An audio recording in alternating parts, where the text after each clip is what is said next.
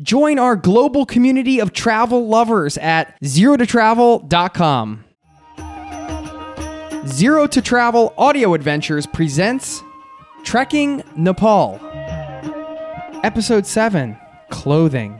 We talk about the permits you need, what clothing is best for trekking, and give our top tips for using a squat toilet.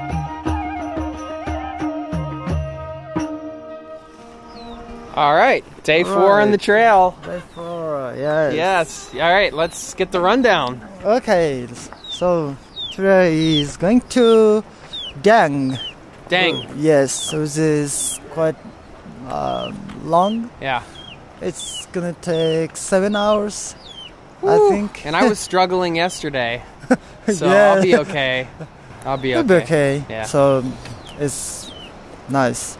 And we'll have some mountain views and some nice valley. And then in 10 minutes we will check in our permit and then we cross some bridges, and then it'll be nice village called Salary. And then hopefully we will have lunch at Film. And then maybe there's some internet access there. Oh, that's amazing. Yeah, I just heard from here, from the lodge. So, yeah, after that, trail is flat, nice, some waterfall, beautiful waterfalls. And then after lunch, about 1 hour later, there is two different trail. One is called Chum Valley. Oh yeah. And which is very new trekking route. That's opened in 2008. That is, we have to have a special permit, like Manaslu. Yeah. And then we're not going there, so we. Have you been there? Yeah, I've Is it been nice? there twice. Yeah. Yeah, it's very, very basic. Yeah. Nice, and then it's Buddhist region. It's covered by Buddhist monk. There's many monasteries there. We have to sleep in the monastery sometime. Oh, okay, that's because interesting. no lads there. You said that we're gonna meet a lot of different kinds of people today. Yeah. So here we met lots of people are Gurung, and then until lunch they're still Gurung. After that will be a different kind of caste that called Bote or Sherpa.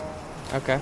They belong to Buddhist religion. And that's the Sherpas everybody is knowing. Yeah.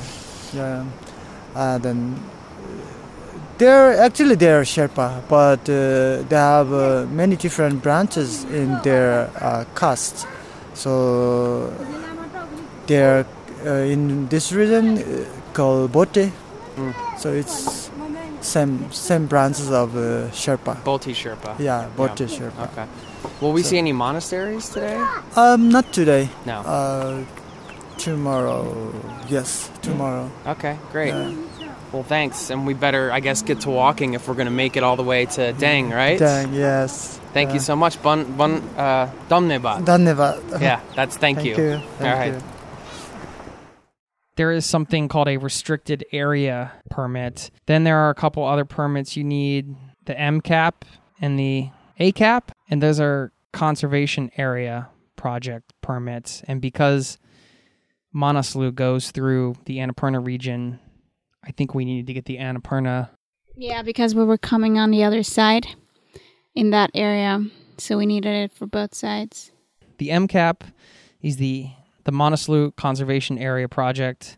The ACAP is the Annapurna Conservation Area Project. And because this particular trek goes into the Annapurna region, you have to have both those permits as well. And therefore, we needed 3 different permits for this trek. That was arranged by the agency. It's not anything to be intimidated by. It can easily be arranged in town, as all of these trekking logistics can be arranged very easily. And in town, I mean in Kathmandu. But it's important to make sure that you have them with you when you get into the village where they need to see the permits. Samir dropped them off. The checkpoint was in Yagat, and Samir dropped them off because that's his responsibility as a guide, because, again, in the Manaslu region, you have to have a guide. Therefore, it's the guide's responsibility to go check in and hand in the permits. Yeah, so if you come there, like we experienced, it was this one guy that had, he was there at the same time, I guess, and he didn't have a guide, and he wouldn't be let further up on the trekking route. Because that one guy? Yeah. Oh, God. Yeah. Yeah, there was somebody that had a guide that wasn't really a guide. He didn't know what he was doing. Yeah, that was true. He had a guide, but he didn't have the papers. That German couple. Yeah. Gosh. And the money is reportedly used to improve the area. Yeah, to build like suspension bridges and be like have the maintenance of the track.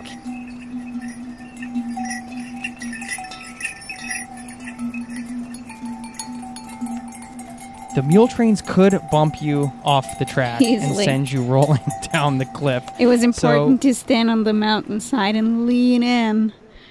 Do not stand on the cliff side. side. The mule trains usually consisted, I would say, of around 15 to 20 mules, maybe 10 to 20. Yeah, and then some were shorter and some were longer. Some were really big. And they have the bells on, like the first one are wearing this beautiful colored, I don't know how to call it. It was like a vibrant headpiece. Yeah, it was beautiful. And they have all these bells on to kind of like let people know that they're coming. So that was good. And they are carrying everything, like food, constructions, items, garbage, like plastic, and luggage, and firewood. Usually there was a Nepalese man leading them at the front, and oftentimes a younger boy at the back driving the train. Yeah, to make sure that everyone came with. Yeah, sometimes they would stop and eat up to. We have one story though that was like pretty scary.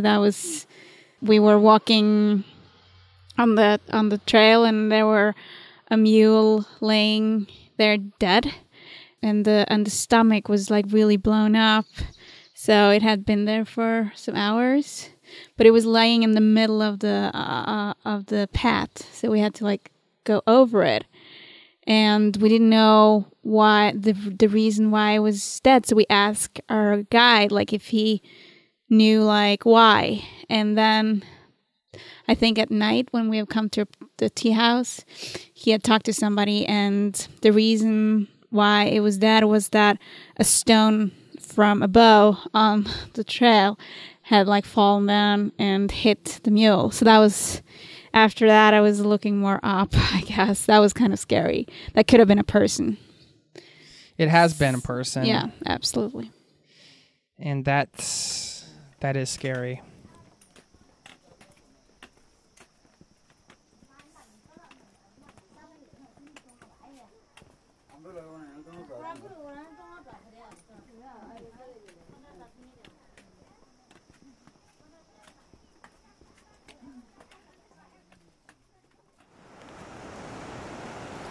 This is fourth day walking, a little trail confessional. I better pay attention because I just walked near a very dangerous cliff. I feel great. It's been 3 days, and yesterday was rough, but I know it's early in the day. We haven't climbed many hills today, but I feel like my body is adjusting to life on the trail, which does take time. And I stretched last night, and that seemed to make a big difference because I'm not as sore today. Definitely something I recommend. One note, we have had a hard time charging things because most of these villages, or all of them we've stayed in, do not have electricity. So I've seen a couple guides, a couple people carrying solar panels on the outside of their backpacks that can be utilized as charging stations. That's something I would recommend, actually. Now we're getting some views of a very large mountain I'm not sure what the name of it is, but there's snow on top, so I think it's over 7,000 meters. Still walking along the river. It's been a beautiful walk. A lot of donkey trains, mule trains today going by, so you have to step aside for them. And as we walk through these villages, we see a lot of scenes from the villages, from people making baskets to brushing their teeth, bathing in the communal water spigot, sitting on a rock ledge, talking, sharing community. And it seems the village is very tight, very small. They come together for many occasions because everything is open. And of course we're here at a time when the weather is good. I don't know what it's like during the monsoon season here. We're getting fierce rains, colder weather. These villages are really special places, and each one has its own sort of unique charm. As a porter is approaching, these porters are superhuman. The camping porters are carrying 60 to 80 kilos. Namaste. The guy that just passed must have 80 kilos on his back, carrying it with a band over his head. It's just truly unbelievable. They have superhuman strength. Many of the children are asking for balloons or pens or chocolate, and I read about that in the guidebook, and that is a common thing. Many of the children on the Manaslu Trail aren't as accustomed to trekkers, so that's actually not the norm. Most of the children are just coming up to say hi. They're curious and just fun, just being kids. Last night there was a party in the village. The village came together, they played music, they danced for a few hours, brought out a big booming speaker and had a throwdown. It looked like they were having a great time. We're getting into some climbing now, so I'm going to end this little trail confessional. We're still at fairly low altitude, just something like 1,200 meters as we climb closer to Larkay Pass. Day 4 of walking here on the trail in the Himalayas.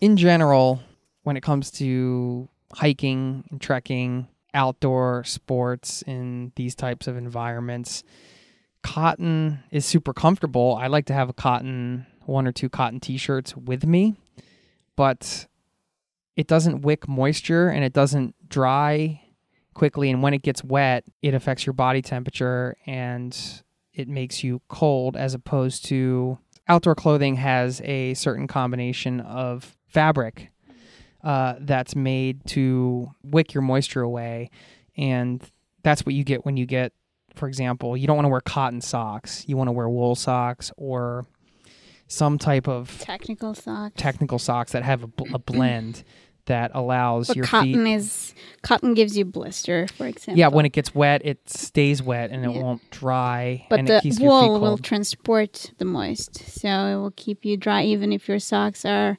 wet. So wool is the key, I think.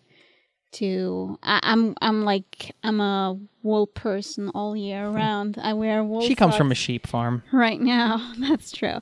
But like wool is really, really the best. And of course, like technical. Well, you're not going to wear wool underwear. No, but I mean like wool socks, I can wear it the whole year round, basically. You have thinner wool socks, thicker wool socks. And you should have wool the closest to your body. And then and layers are important, that you have like different kind of layers, like windproof, waterproof, and that you can easily take off layers. That's the key too. Like you can, like if you just have like one really warm jacket and that's it, then you will have a problem that in between times when it's like too hot with that, but too cold to not have it on, you know? So layers are key. Layers are always key in trekking or hiking, I think. I agree. It's and make sure you have enough socks, I think.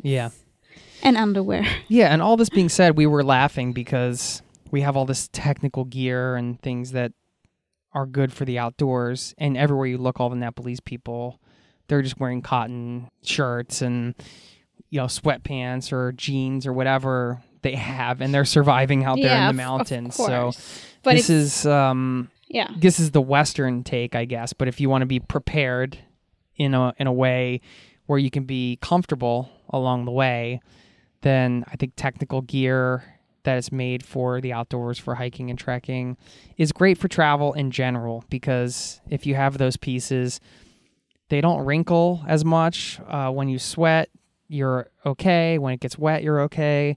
They're just very versatile all around for travel. This is the prayer wheels in Deng, and when you approach, what is the proper thing to do? It has lots of meanings. Yeah. So it's especially for good luck for everyone. Inside the prayer wheeler, there is lots of mantras of Buddha. It's called Om Mani Padme Hum, which is the main mantras of Buddha, and then it means to have a good luck for everyone, and then bring peace, happiness. Yeah, it's the meaning. I love that. And that's the writing on the outside? Yeah. Is the Om Mani Padme Hum. Padme Hum? Yes. Yeah. And we have to walk a certain way? Is that? Yeah, we have to walk always clockwise. Okay. So it's left hand. Okay. And we will walk around now and spin them? Yeah. And say Om Mani Padme Hum in our heads as we walk around as we enter the village. Yes. Okay? Yeah. Okay.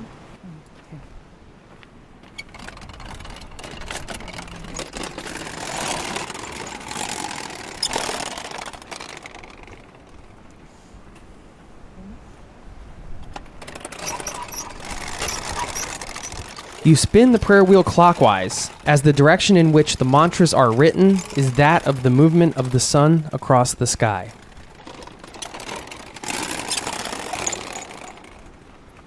Prayer wheels are a cylinder shape. They're usually made of metal or wood, and they have carvings in them that are symbols that represent the mantra they use for Buddhism and Hinduism, I believe. It's Om Mani Padme Hum. Normally they are placed like before you enter the villages. So when you get into a village, it can be smaller or bigger versions of these. Some places it's like it's 75 meters with prayer wheels before you enter a village.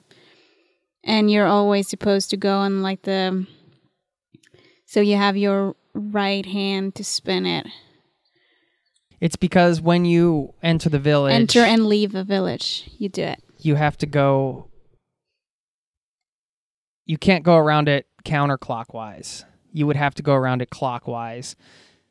In order to do that, the prayer wheels are going to be on your right side. Yeah, all the time. All the time as you're entering.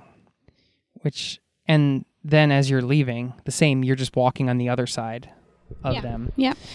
They are beautiful, and they are very peaceful. Yeah, they are.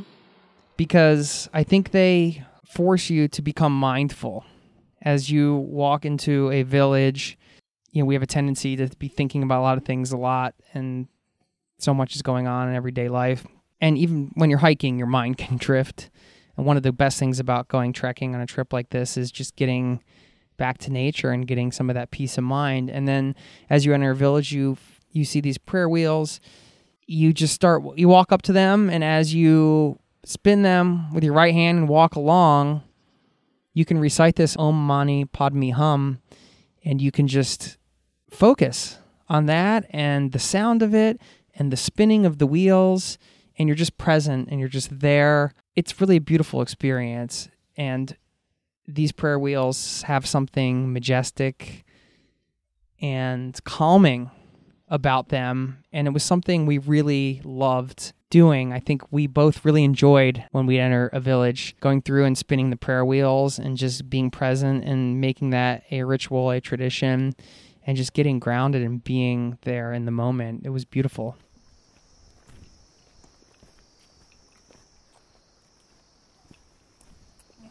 We just got to our room in Dang? Dang. Yeah, Dang. Dang. And Anne Dorthe doesn't like a few things that are going on right now. That's for sure. I did something very stupid. I took my flip-flops because I couldn't get my toes like a camel toe, and it was hurtful. It's a camel toe. I mean, Yeah. like with socks and like Havaianas. So I had this brilliant idea that I would cut them open because then I would get the socks in. Cutting open the part like where that goes between your toes. Yes, because it's not On your it's not flip-flops. normal Havaianas. It's like a little bit more. That's in my like. It's not it's got like It's more not the than original. 2 straps. Yeah, it's more than 2 straps. So I thought it would be solid enough to wear it that way. And it's now my Havaianas is totally useless. Totally useless. Wait. That sounds like a direct quote from me when I was telling you not to do it. No, you just admitted that you actually believed in me for Well, a few seconds. I said they would be totally useless, but then for a second you had me convinced that they wouldn't. Yeah. And I didn't was go the way you wanted it. convinced for a long time that it would be cool. But now I have my boots on again. After 9 hours of hiking, Yeah. I still have them on. How was your day, honey? It was good. It's been fun. Yeah, I'm a little tired right now. Yeah. And we should go and get order some food. Are you because- hangry? No. Do you want to explain what that is? Yeah, it's angry because you're hungry. Yes. I get that. He's kind of asleep. You're not hangry? No, I'm not hungry. Okay. I'm not. Um. Oh, I forgot my other sock. That was stupid. Sorry. Oh, you only put one. Sock on. You're tired.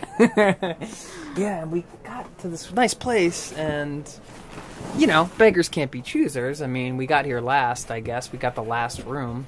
But they have these nice upstairs rooms, and we can't seem to get the upstairs room, No, can because we?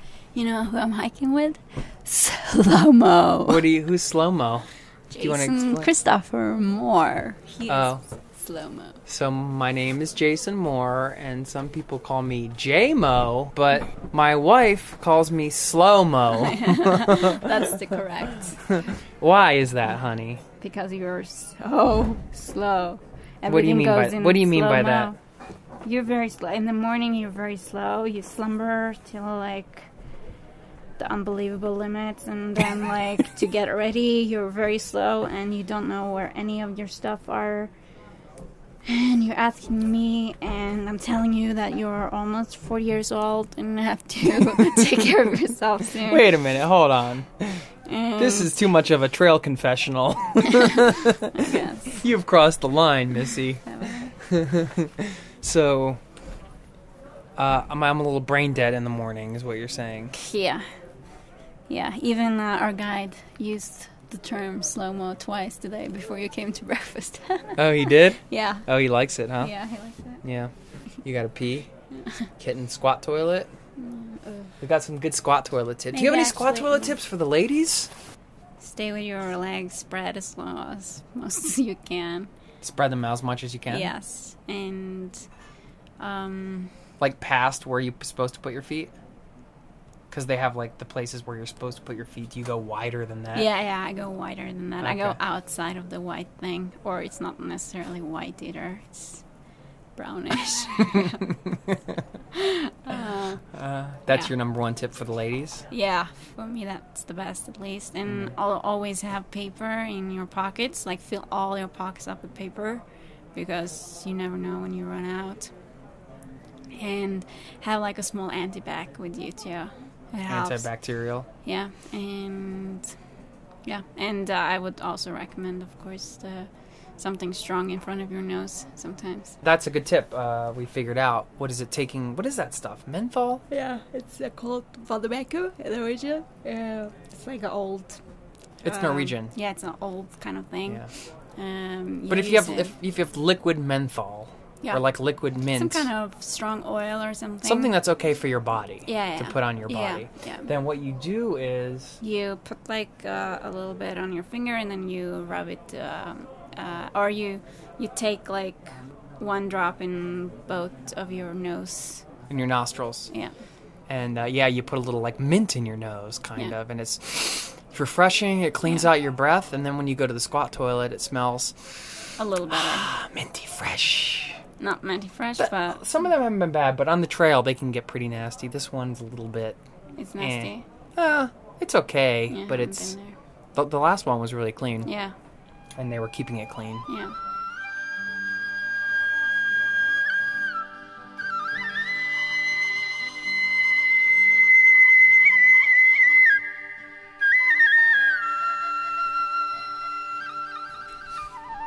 This is the day 4 walking summary of day 4.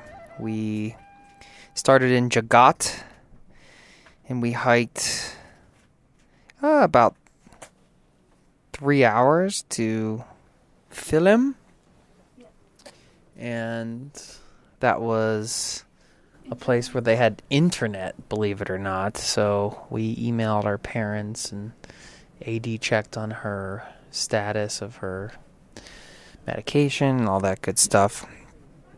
We had lunch there that was average, right?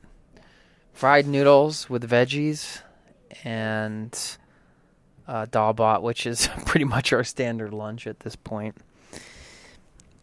Then we hiked onwards and we decided to push further than we normally would. Where we were going to stop at Piwa, but we ended up going to Deng, which takes about 4 to 5 hours. So we hiked about 8 or 9 hours today.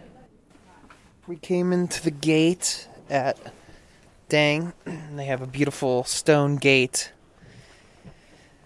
and it has 3 stone cairns built on top with prayer flags hanging from it. And these gates are really, really nice when you walk into them, and the way the tattered prayer flags are blowing in the wind.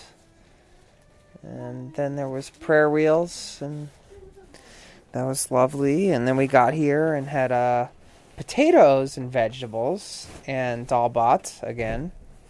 And I think it's safe to say we're only 4 days into this trek and we're both pretty sick of dalbot. If I get good dalbot, I enjoy it. But today, I haven't really felt that it was that great. But yeah, I enjoy it. I like the dalbot. I think it's fun with the different kind of styles, different curries, different pickle stuff, like chili stuff, and the Lent soup. Yeah, I like it. I'm a fan. And Dorthe digging into the bag right now. Honey, do you have anything else to add about the day? The bridges, which I Oh yeah, the suspension bridges. Which you what? hate. How about that one wooden bridge we went over? How did you feel? I felt like my legs would... they were shaky, and I'm sure it looks like I pooped my pants when I walked over it. Yeah, that's basically what it does, I guess, when I'm walking over them. Yeah, it's scary. I'm just like, when you have that, like, bouldering river down, like, underneath you, and that shady bridge, and it's so windy, like the longest bridge up here, it was so windy in the middle, and straight in the middle there was also like a big hole on the bridge. That was like, I'm so glad I was walking there with the guide, Samir. Or else I would have like freaked out probably if I came out there by myself and realized it was like that. Yeah, I'm not a fan of those bridges. I like to go uphill. That's my favorite. Uphill and flat. Not across these, what you call, not they're suspension bridges, but you call them Suspicious bridges. because you don't trust them. No, and then that like. But they are well built, the metal ones especially. Yeah, but we also had some wooden one. We crossed was a little bit very Indiana Jones, got your heart racing. And now we're in, what's the name of this guest house? Shangri-La, and Anne Dorthe is not in her own Shangri-La. She's not very happy right now. She's making a face as if I just cooked dinner and it didn't turn out so well. No, it's not that. It's like if you pooped right in front of me. It smells like it's very intense. You smell the toilet? Poop. We got the last room here, and it's right next to the toilet, so I don't smell it right now, honey. Oh, yeah. Well, you don't have very good nose. You couldn't be like a police dog. I could be a police dog. Maybe that's what I should become. I think that's about enough for the night. I think it's time for bed. When Anne Dorthe starts committing to a new career as a police dog. Yeah, we got the downstairs room. It's a little musty. I don't know if we have a roof, actually. Maybe that's why this plastic's here. Anyway, we're off to bed. Put some of that menthol stuff on your nose, honey. Trekking Nepal, coming up in episode 8. We're going to Namrung, which is 2,500 meters We're getting up. higher up, and We're just passing through a jungle area. What you recommend for people coming trekking to Nepal, what they eat when they're on the trail. because of that, tourists get sick. Beautiful up here, and the higher up we go, the more Tibetan prayer flags you see blowing in the wind, tattered, and framed in with the mountains in the background, the Himalayas and the snow-capped peaks.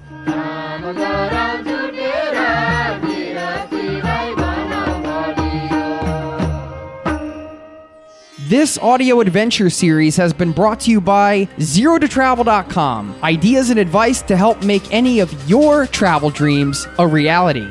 Join our global community of travel lovers at ZeroToTravel.com.